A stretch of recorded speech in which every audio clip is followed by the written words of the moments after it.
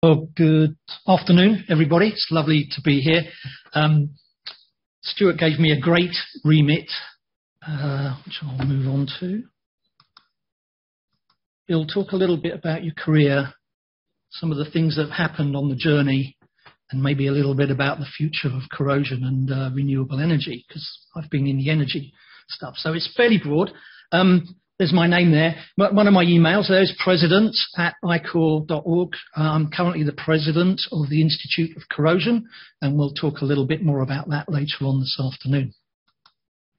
So, what about me? Well, I started life as a chemist. Chemists make great corrosion engineers. And in my third year, I discovered electrochemistry, which is a claim many people dispute, given the historical weight of evidence. But I like to say that that's when I became an electrochemist and began my journey into corrosion.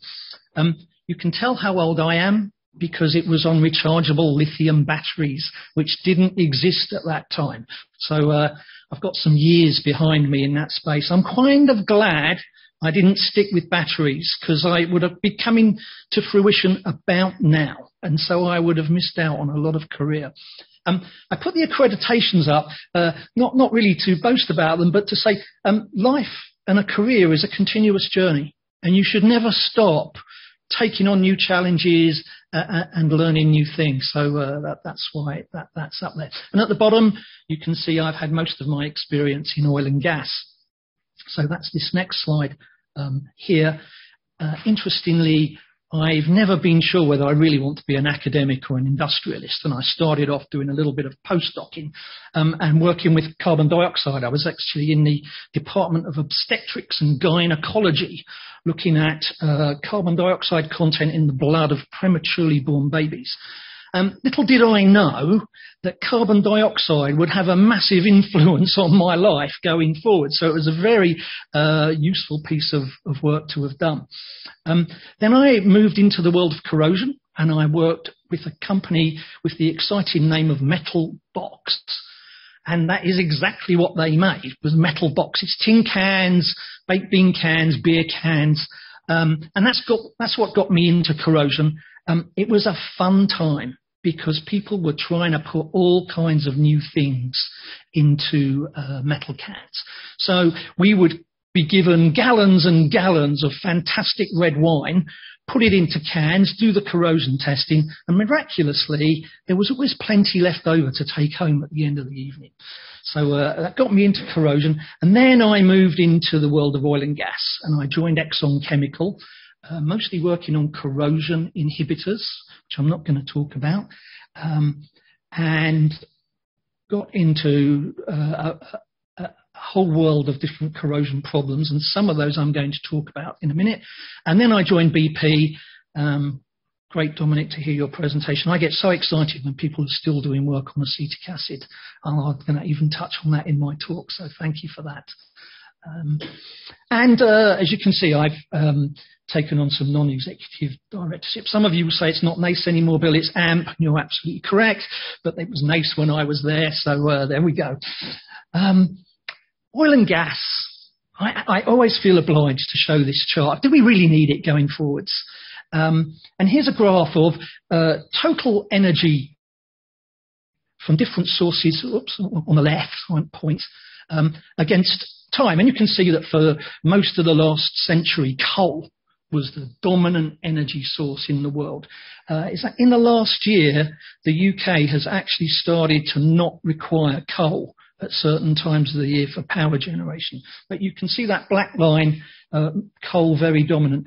And the emergence of oil and gas.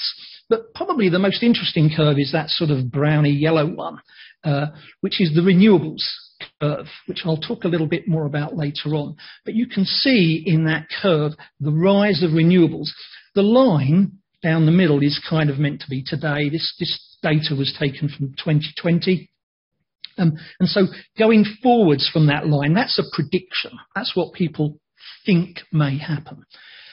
What I find really interesting about that curve is if you look at the words further down, if you looked at the prediction 4 years ago, in 2017, the prediction was that renewables would be about 15% of the energy mix of the world.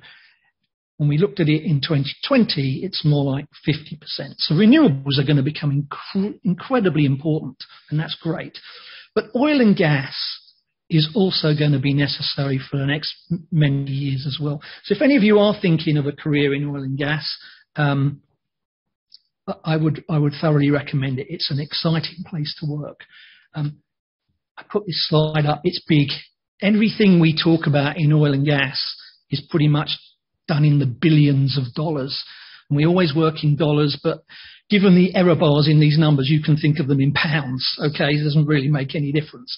But just to give you an idea of the size of some of the oil and gas projects that are being talked about, the last two I've put question marks against. They may not happen given the current focus on the renewables and the desire to try and not use oil and gas if possible, but gives you an idea of the kind of size of projects that people are talking about. So next, I'm going to talk a little bit about some of the things that happened in my career journey, some good things and maybe some not so good things. Mostly these days, in the old days, most of you in this room aren't old enough to remember this, we used to love talking about our failures. We always talked about failures. Oh, this failed and that failed, and here is a great picture of failure. Of course, then the lawyers got involved, and we pretty much don't talk about failures anymore, which is a real shame because that's how we learn when we have things that fail and we want to move forward. But this one I can talk about because it was so much in the public domain. And I'd recently asked and been transferred to Alaska from Trinidad in the Caribbean, which was a great move of tropics to Arctic in one go. And I was there about 6 months and we had this oil spill. And I asked to go to Alaska because it was our flagship corrosion control program. It was the best corrosion control program we had in BP. And we had a spill about 6 months in. It was a pipeline that was covered in snow. There was a small hole in the 6 o'clock position at the bottom of the pipeline. And because it was covered in snow, the oil dripped out. It went underneath the snow. So it spread out for about 2 acres. And you couldn't see it, which is why it took quite a long time to discover. I've got a picture here. A little bit more of a close-up. There's the pipeline after the snow had been cleared away. You can see the brown colour of the steel there, slightly rusty exterior. That's because we've now taken the other ones. You notice to the right, the one to the right of that looks bright and shiny and looks a bit corrugated. That's actually just a wrap around the pipeline that holds the insulation in. So once all that's been taken off, you can see the pipeline and the leak that occurred there. And when we opened that pipe up, and this was done under the auspices of the Department of Transportation and all kinds of regulatory bodies. So I say when we opened the pipe up, we cut it out. We moved a transporter for glass windows all the way from Seattle up to Alaska because the Department of Transport insisted that we didn't disturb any sediments that we were believed to be in there. We put it on this loader, which allowed no vibration to occur on this pipe, and then it was driven 600 miles south down to Seattle. I think that flatbed truck cost us about $4 million just to move the sample. When we got there eventually, there was indeed sediment in it. You can see at the beginning of that shows a piece where it's been scraped off. You can see there's about 4 inches, 100 centimetres of sediment in there. And if I flick onto the next slide, actually very hard to see, but that's what the pit actually looked like. And it was about the size of an almond. And if I go, let's have a look. Yeah, that's probably a good place. These pits, often you can get a piece of steel and it looks absolutely pristine. And you think, when you think corrosion, you often think of a lot of corrosion surfaces. But these pits can be very isolated. and there is the pit on its own, and there's the little hole that comes out the back end. It doesn't have to be that big, because if you've got a lot of pressure in the pipe, it'll force the liquid out. I'll pass these around if you want to have a look. You can absolutely touch them. Just be aware, they're a little bit heavy, and they've got some sharp edges on them. So I take no accountability for you slicing your fingers open. Please be careful.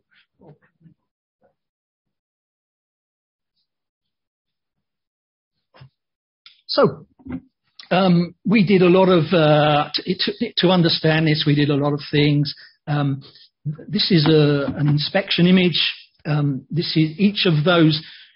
What you've got to imagine with this pipeline is it's a pipeline curved around like that, and we've opened it up like that. So running down the middle there is the bottom of the pipeline, and if you were to take that and curve it around, at the top of that image and at the very bottom of that image, that's the 12 o'clock or the top of the pipeline there. And you can see blue, well, you can't tell this, but blue is basically no corrosion, and red is corrosion. And you can see running right along the bottom of the pipeline, there were a series of these pits.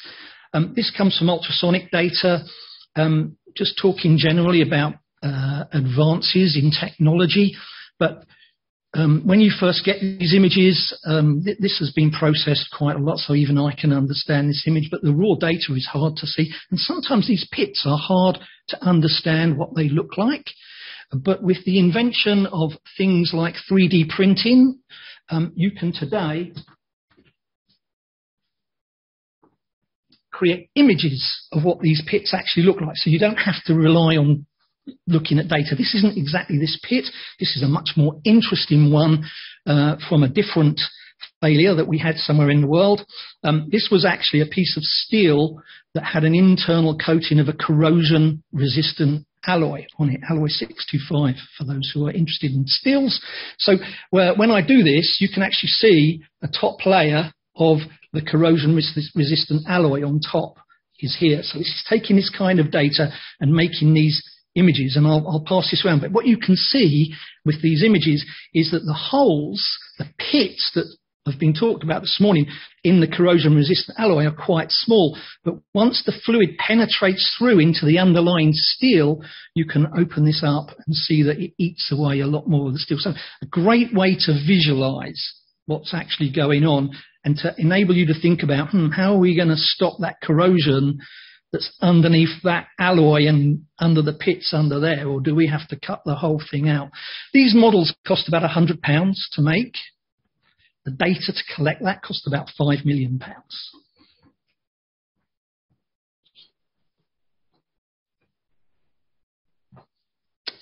Okay. I'm not going to spend too long on this. You know, it's lovely to hear the science and everything, but there are consequences of having these kinds of failures, okay?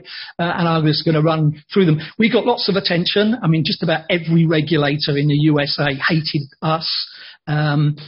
We had big corporate damage, reputation problems. We lost a lot of market value. Let's just talk about one of those things. National defence, none of us knew this. Turned out that because we had this leak, we disrupted the flow of oil to a refinery in Alaska. Some people knew this, but most of us did not know this. In Alaska is the front-line aircraft defence network for the USA for bombers coming over from Russia. We cut off the supply of aviation fuel to the front line of the US defence for bombers coming over there. So these things, you know, a corrosion engineer, you don't think about these things, and then suddenly someone says, did you know this? No, I didn't know that. The bottom right-hand picture there is on the right there, Steve Marshall. He was our president of BP Alaska, and that's Bob Malone, the president of BP America, testifying to Congress about this incident. We were given huge targets and just told to do it. You will replace 16 miles of pipeline by this date. I don't know, any of you who've been in engineering, if you don't get time to plan things, the costs are exorbitantly stupid. And typically, if you can't plan a repair, the cost can be anywhere from 10 to 100 times more than if you actually have time to plan a repair. So we paid a lot of money. I can't talk about the specific costs other than to say just to replace the pipes alone was $500 million. And there were a lot more costs than that. So let me talk about the corrosion cycle. Good place to remember this. Shall I skip over it? I was just pointing out that you missed over the last bit about debarment and yeah, when you've been so we pleaded guilty to a misdemeanor case of negligence. Okay, if you get into the legality of a misdemeanor case, misdemeanor is the lowest case of negligence you can have. The other extreme is gross negligence, where we knew that was a problem and we deliberately chose not to do anything about it. That's gross negligence. Misdemeanor is essentially we were stupid. We probably should have known that was there. We probably should have done something about it, but we didn't. So you're on a different scale of things. Yeah, there's a lot of consequences. it was the personal liability. Yeah, I had a grand jury hearing to see if I was negligent enough to be put in jail. The company had a grand jury hearing. We did pay fines, and they were looking to put people in jail. But in the end, no one maliciously did that. And actually, you know what? When these things get reported, the press have a view which may or may not resemble reality. But the legal system is very fair and sensible. It doesn't take sentences out of context. It says, here's this paragraph, Mr. Hedges. Did you write that? Yes. Is that your own thoughts? Do you agree with that? Yes. They don't sensationalize stuff. So I was actually quite impressed by the legal system. I'm not sure that's everyone's case, but I was. So let's think about the corrosion cycle, because it's a good time to do this. I'm probably going to miss out loads of my talk, but that's okay. The corrosion cycle is real. And if you're actually operating equipment, don't ever forget this. But when you build a new facility, it's lovely and shiny and beautiful, and you walk around it and you go, this is fantastic. And what seems to happen is people go, look, it's lovely and shiny, there's no corrosion, we don't need to do much with this. And then something happens, typically a leak, or hopefully nothing worse than a leak. And then when you move into phase two, which is the panic. Oh my gosh, what just happened? We didn't expect this. You get huge overreaction. Money tends to get thrown at the problem at that point. Would have been nice if a little bit of that had been spent early on. And you try and understand what's happened. And then you move to getting things under control. Okay, we understand what happens. We've put programs in place now to make sure this doesn't happen again. And then I think all of you in this room will anticipate what the next piece is, which is over time, you kind of go, well, we've got everything under control, haven't we? We haven't had I think we may have had a leak when Bill Hedges was here, but we haven't had one for 15 years now. So, you know, what's the problem? You get complacent, budgets start to get cut, and guess what? You go back round the cycle. Don't ever believe this isn't real. We've all fallen into this trap. When things are going well, that's the time to be most concerned, right? Because you've got to be thinking, what is it I'm not seeing? What could go wrong? The reason we're all here, and it's great to see all of you here, is corrosion is still with us and it's not going away. And it has funny ways of catching us out. Right, I've got 7 more minutes. Dominic, I loved hearing about acetates. It's one of my pet topics. In the oil and gas industry, CO2 corrosion, carbon dioxide corrosion is a big problem. It's been well understood for many, many years. For those of you who may not have seen it, this is what carbon dioxide corrosion often looks like. Beware the engineer who comes to you and goes, oh, yeah, Bill, that's CO2 corrosion, 2.5 millimeters a year. You can't do that by looking at samples. And I've brought another sample to illustrate that. This is also CO2 corrosion. It's absolutely polished smooth. And sometimes I ask people to explain why the difference, but I'll tell you. The reason is that this pipeline was at the bottom of the pipeline. It's CO2 corrosion. It would have looked a bit like that. But there was sand in the bottom of the pipeline that gently, as the fluids flowed over the top, just gently smoothed it all like sandpaper. So you've got the same problem, but with very, very different morphology. So always be careful about jumping to conclusion on what the mechanism is. Watch out for this one. It's particularly heavy and sharp.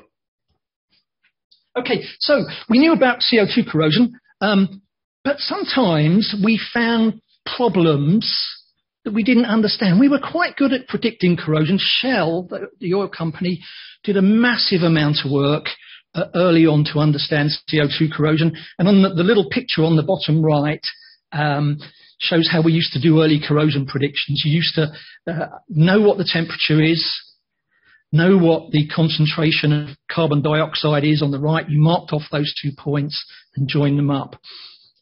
But we started to notice some failures that couldn't be explained by carbon dioxide alone. And we began to suspect acetates. And I've just put on the bottom there, just so that you guys know, I will call it acetates. It was great to hear Dominic call it acetic acid. Technically, ethanoate and ethanoic acid are the right terminologies, but for old people like me, it's acetates. It's quite obvious that if you add acid to a steel, it will corrode. And the more acid you add, it will corrode more. There is a plot of corrosion rates on the left against time for adding different amounts of acetic acid. And you can see as you add more acetic acid, the corrosion rate gets higher. The reason it tails off after a while is because it's a fixed volume of electrolyte and the acetic acid is consumed. No-brainer. What we found was really interesting were these kind of graphs. The same graph, corrosion rate against time, the same no acetic acid is the red line, and you can see the pH there. I've got to read that myself. It's about 3.9 something for. If you add acetate ion as sodium acetate, so not acetic acid, sodium acetate. Sodium acetate, for those of you who are chemists, is the salt of a strong base, sodium hydroxide, and a weak acid, acetic acid. So it actually tends to make the pH go up and becomes less acidic. And yet when you do that, the corrosion rate increases, and none of us could explain that at the time. And I can't bore you with the whole story. But ultimately, what came out was an understanding of the interesting chemical relationship between CO2 acetate and bicarbonate. I won't go through all of this stuff, but today we really understand quite well the role of acetate, and we can predict the corrosion rates using that. I'm going to skip over all of this and talk to this and just before I finish. What about the future? Well, we've just recently, I've been helping the Royce Institute based here, along with Fraser Nash, doing a survey of it's called a landscaping exercise on the degradation of structural materials for what's called net zero. This is where the UK has committed to having net zero greenhouse gas emissions by the year 2050. Actually, more recently, they've strengthened that, and there are quite some ambitious goals by 2030, which sort of brings it into the more realistic time frame now. That's kind of only, 9 years away. So that's important. I haven't got time to go through all of this. We focused on these industries here. I'll let you read them for yourself. Areas that could either reduce greenhouse gas emissions or use different types of energy sources. we were looking for opportunities primarily for research. You know, what does the UK need to invest in research to make sure that we can meet these commitments to net zero? For example, we know today that we're investing heavily in offshore wind. Wind towers sit in the sea like oil platforms do, and they are still corroding. We maybe haven't learned all the lessons that the oil and gas industry learned over many years. Now, I'm not saying it's the same. There are distinct differences between a wind tower and an oil and gas platform, but maybe there's some stuff we could do better. So what kind of research things would we need to do? We had lots of respondents, which was great, many covering all kinds of areas of the sector. So we got some really, really good input. Here are the findings. Basically, no showstoppers. No one said, we can't develop wind because we don't have this technology. So there's no showstopper. We can do these things. But what a lot of opportunities in the corrosion space to improve. Numerous opportunities. There were lots of problems identified. I'm hoping it will please most of you in the audience to know that the number one issue raised by all the people building wind towers, solar, nuclear fission was corrosion. That is their number one issue of we're going to have problems with corrosion. So what you guys are doing is really important. And really, ultimately, what we called for was a roadmap. What the UK needs is, what technologies are we really going to invest in? Because some of them compete with each other. So are we going to invest in all of them? And what do we need to do to get the biggest impact from our renewable industry? I'm going to skip over that, and I'm going to skip over that and just show this last slide. Interestingly, when we asked everyone, how good is the UK at doing research, which was the blue bars there, you can see across different variables there, there was a feeling that UK is pretty good at research. When we asked, how good is the UK at turning that research into commercially useful things, the answers were still pretty good. But you can see that in industry there is a consistent view that we're not as good at turning great research into commercial activities. So for those of you in the audience, I think that's a great challenge. You know, how are we going to take a lot of the great stuff you're doing, but turn it into something that's commercially useful? So I've had a great career. I would encourage you to stay in corrosion. It's brilliant. You can read it there. It's important in all kinds of industries. There have been so many advances over the last 20 years. I've named a few of them there. And oil and gas is great, but it's going to be important in the renewable industry as well. Thank you very much.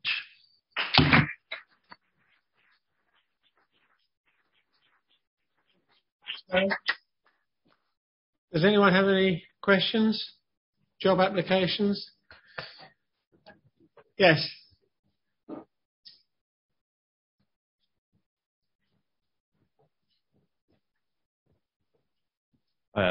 Thank you. Great talk. You mentioned in one of your slides that the problem in Alaska was due to microbial-induced corrosion. You were allowed to say how you managed to sort that out when you replaced the pipe? Yeah. Yeah. And actually, it's a great word. I mean, great debate. Is it influenced or is it induced? It's a great question, isn't it? Still don't think I know the answer to that myself. Well, I gave you a clue, actually. One of the mistakes we made, that was an oil line, okay? And it was what we call the money line, all right? It was pumping the oil off the site to the refinery. So we didn't want to do anything that would interrupt the flow of that oil through that line. And one of the things we didn't do that we should have done was put cleaning tools, or what we call cleaning pigs, into the line, so that if any sediment did build up, we would sweep it out and not create that lovely environment that bugs love under deposits. They've got water, they've got oil. Unlike bugs, we can't eat oil for the energy, but bugs can. So having a nice cozy environment underneath the sediment with food, with nutrients, the main way we did it was we kept the pipeline clean. And then the inhibitors, the corrosion inhibitors, and the biocides that we use to keep the levels of bacteria down would work properly. Underneath that sediment, you add biocides in, they can't penetrate down to kill the bacteria. I'm a pacifist, by the way, but when it comes to bugs in oil pipelines, kill them all, okay? There's no sort of other better option. Good, great question. Thank you. Anyone else? Bill, fascinating talk. Thank you. You didn't mention any sort of monitoring or detection. I mean, with things like your corrosion cycle, can you get over the neglect bit by monitoring and protection? Absolutely, you can, yes. And again, one of the mistakes we made was, hey, this is an oil pipeline. There's almost no water in it. It's not really going to be that corrosive, so we didn't put as much monitoring on that pipeline as we could. We didn't do as much inspection on that pipeline as we should have done. Yes, we could have. We'd have put more monitoring, more inspection on that pipeline. We would have picked that up. And that's changed over the last. The possibility of doing that's changed drastically. Oh, drastically. Years, yeah. Oh yeah, absolutely. In fact, I would say that in BP. But by the way, I took a voluntary redundancy from BP at the end of last year, so I don't work for BP anymore. We were almost moving to the point of saying you don't need intrusive monitoring. The external UT devices that you can buy are so good now that we're almost to the point of you don't have to poke things into the pipeline. Every time you cut a hole in a pipe and poke something in, you're creating a potential leak path. It's hazardous for people to do that kind of monitoring. So the advances in UT technology, both point UT and long range UT, absolutely, you can do a lot more today that we couldn't have done 15, 20 years ago. So UT being ultrasonic transducers? Sorry, ultrasonic testing, yeah, which is what the UT stands for, correct. Thank you very much. Thank you. I always used to think that one of the problems with monitoring is that, again, people get complacent and they put it in the filing cabinet and forget about it. Is that still true? I hope it's not true, still true, but yes. I mean, one of the great things about a big oil and gas company is you have a massive amount of data. That's great, isn't it? Yeah. One of the downsides of having massive amounts of data is what do you look at? What do you make sure you check is really important? Yeah, and so you sort of do the things you've sort of always done in the past. And inevitably, when you look at a failure like I showed today, you can go through a whole series of these are the mistakes we made. No one was negligent, but when you look at it with hindsight, you go, yeah, we were a bit stupid. Yes, hello. There were two things on my mind, actually. One is wind towers, offshore wind towers aren't painted on the inside. and I heard that this was deliberate because, of course, all the oxygen in the tower will be consumed. Yes, I've heard that as well. And that clearly is nonsense. So clearly there's going to be a time in the near future where that will have to be corrected. Correct. And the economics of wind towers... Or you make them out of non-corrosive alloy. Well, I understand the economics of wind towers. If you have to go and repaint them, you basically lose 10 years' profit. Correct. Yes. Correct. One of the great findings in there, I mean, it was just a crazy idea, but some people are so thoughtful. One of the findings they said was, let's just stop corrosion and let's use more stainless steels and alloys. Now, don't get me wrong, they're not the panacea for all situations.